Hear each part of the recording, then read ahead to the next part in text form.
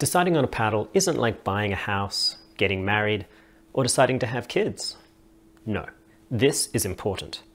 And at Selkirk, we take it seriously. Hi, I'm Morgan Evans, and I'm here at the Selkirk studio today to help you decide which of the 3 Selkirk lines and new paddles are right for you. One of our goals at Selkirk is to have the right paddle for every player. And with that in mind, we have 3 distinct lines that offer various attributes to suit your needs. There's the SLK line that provides the weekend warrior with a formidable weapon at an incredible price point.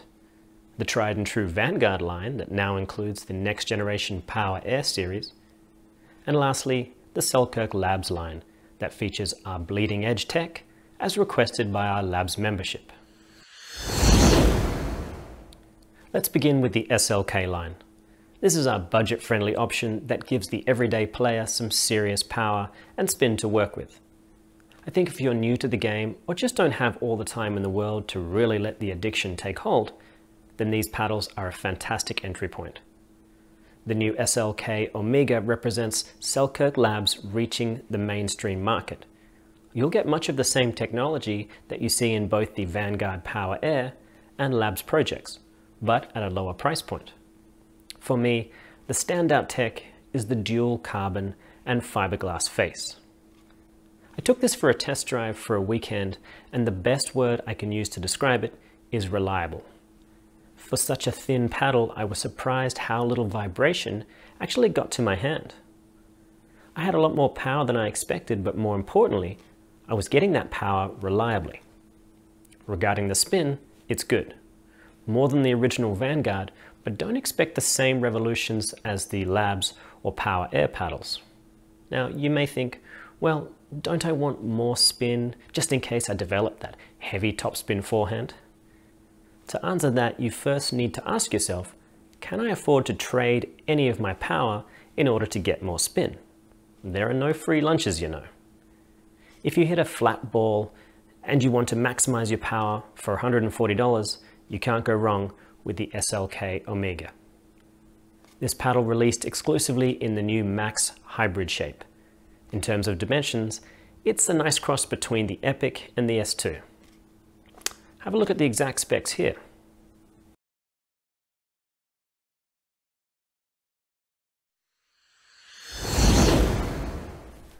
Time to move up in price, options, and technology.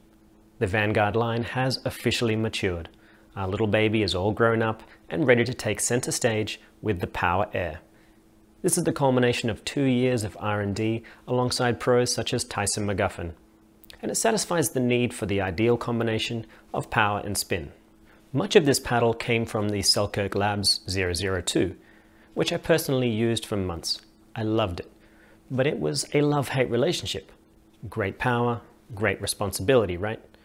Well, I've never been particularly responsible with serves, drives, and martinis, so I really needed something to help me control those shots.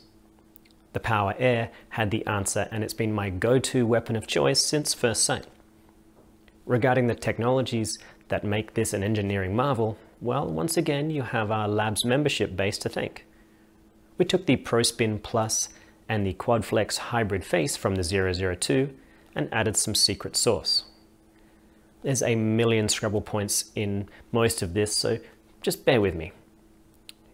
You've got Aero Dura Edge edgeless technology, air dynamic throat, and a supercore. Yes, you heard me, a supercore. I think they were going to call it really great core, but that just didn't seem quite as catchy, I guess. For me, however, the biggest differences come from the flex foam perimeter and the new Proto 360 molding technology. Combined, these two do a remarkable job of enhancing the sweet spot and making the paddle feel incredibly solid. It feels like a one-piece masterpiece. And any time I accidentally grounded the paddle, I was more concerned about the court surface, not the paddle edge. It's rock solid. The most obvious effect for me was noticed in cross-court dinks. I felt much more in control of the ball speed and trajectory.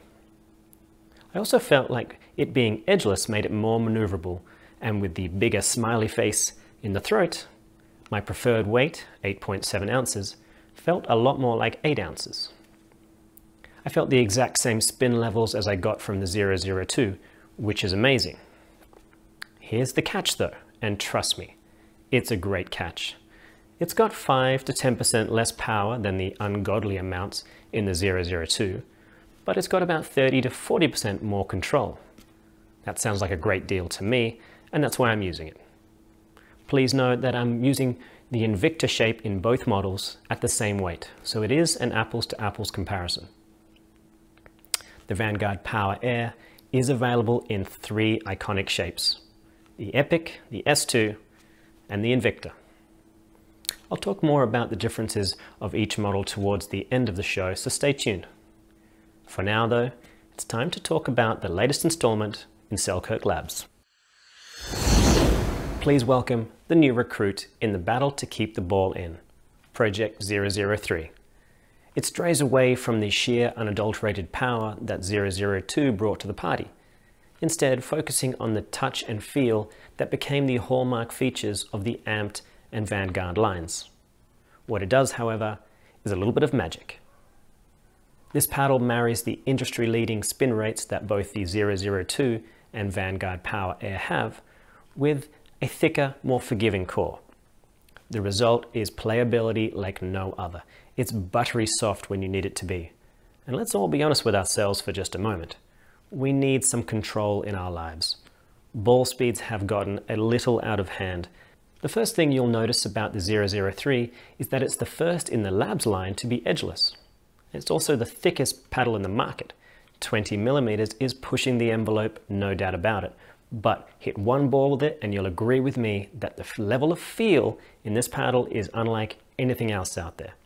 It's truly amazing, and I think I'll be using it for coaching because the precision and forgiveness on off-center shots could indeed convince my students that I've still got it. The aerodynamic throat is on full display, but it feels like the flex foam perimeter is really what is expanding the sweet spot, giving a reliable height and direction to the ball. Okay, are you ready for one of my completely relevant car analogies? Great. Tell me, what do you think is the fastest car in the world? The answer, of course, is a rental car. Yes, that 4-cylinder compact car from Hertz lets you use all the guts, while that Ferrari you are dreaming about will barely let you feather the throttle before the cops are chasing you. The 003 lets you take serious swings at the ball, and although it has the same spin capabilities of the 002 and the Power Air, it allows you to spin more aggressively, with less risk of overpowering the shot, or having the sheriff on your tail. If you've got a naturally long swing and possess plenty of power, then this is your paddle.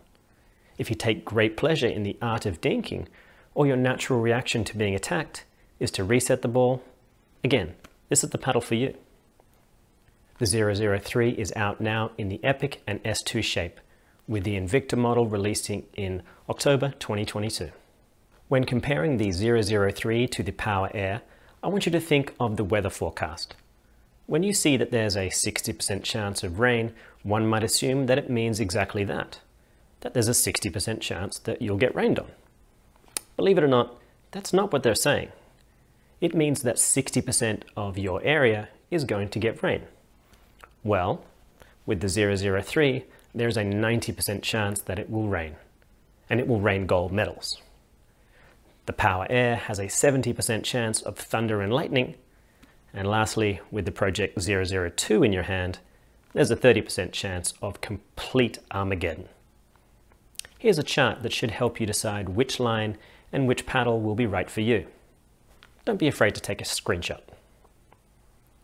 As you can see at the top end of the power scale, but with the smallest sweet spot, is the 002.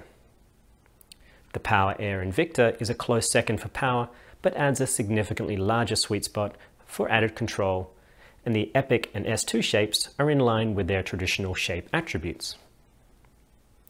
The same trend is seen in the 003 line, with the S2 having the most control and the Invicta having the most power.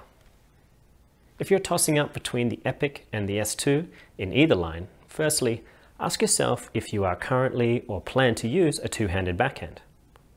If so, the Epic is your model, or the Invicta if you're happy with a slight control for power trade-off. So there you have it, the latest and greatest from Selkirk, in a nutshell. As always, we want you to be 100% confident you've got the right paddle in your hand.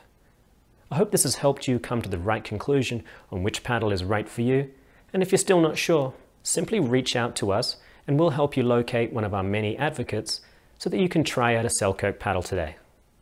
Until next time, I'm Morgan Evans for Selkirk Sport.